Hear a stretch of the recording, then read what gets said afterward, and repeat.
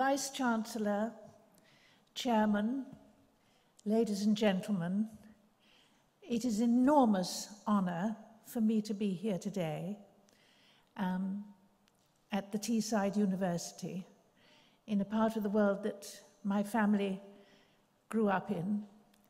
And my mother was born in Houghton Spring, and my father in Newcastle, and my sister in Harrogate, and myself in Scarborough. So I always feel when I come here that I'm coming home a bit. I'm talking to some people who seem, on the surface of it, the graduates today, would have little in common with what I do on the face of it. But actually, that's not the case. Because I think we both have chosen in many ways a lot of things in common. Both require an understanding of human nature and of human frailty. And both work in collaboration with others, depending on each other's various skills and listening to each other's expertise. Most of all, working with others as a team. I'm as good as the actors around me. And you can see that when you do a play very visibly. It's a bit like being in a very good football, and you have somebody who passes the ball across the net and somebody else puts it in. That's what acting's like, and I'm sure in many respects that's how your future careers were going to go. Before we leave here, though, I would just like to speak about something else before we get into the world of reality, where you have to pay mortgages and find ways of getting to work and all the things that go with normal life, and talk about something that's very close to me. The English language is the most wonderful language, in my opinion, in the world.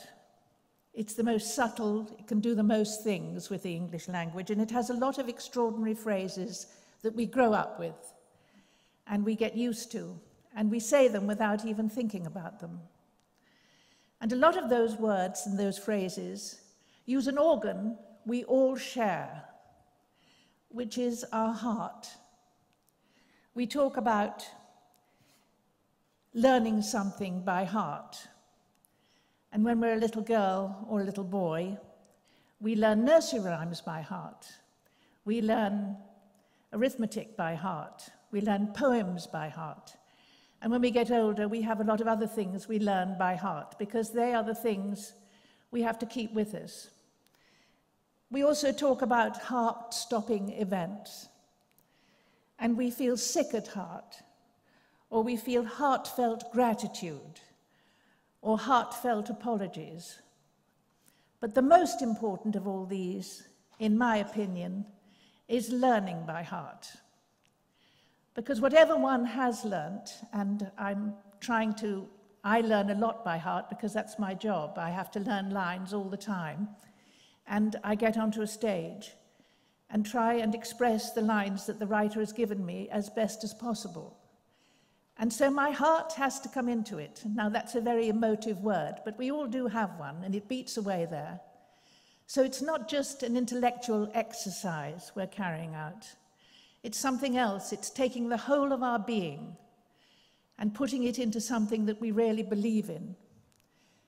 And my job is to translate what the writer has done and make it available to an audience, make it understandable and as near to what the writer wanted as possible. And I'm sure I would be humbled to do anything that these graduates today are doing, but they will do exactly the same thing. And I think we must always remember, all of us, that it's not just an intellectual exercise, that our whole body and all our emotions take place when we go forward into our work. Thank you very much.